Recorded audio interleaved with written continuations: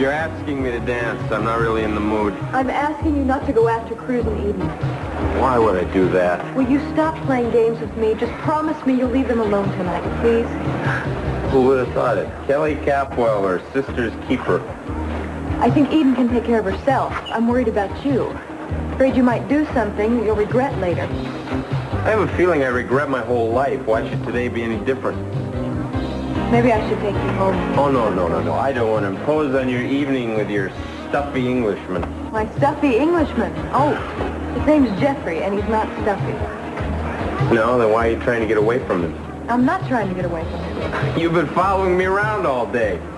You know, I think we really should have that dance anyway. Come on. Kane, I don't...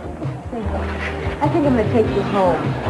I'll drop you off on the way to the cottage where my stuffy Englishman lives.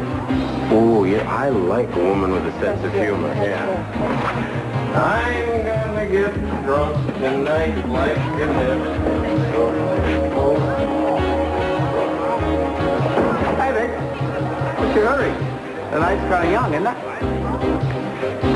Well, our children here could care less, but it's only fitting that they died for first. I don't know why you're so surprised. We have the most attractive children in town. Okay, it's time to take those beautiful kids to the stage. Let everybody have another look at them and get their prices.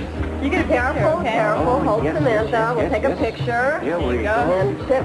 Okay. Very quickly. I'm very tired. The name is Chip. Fine, we don't have much time for pictures here. Oh, what happened to your shoes? I was having trouble walking with them, and I didn't want to trip over anything carrying the kids. You know, your voice sounds very familiar. Do I know you?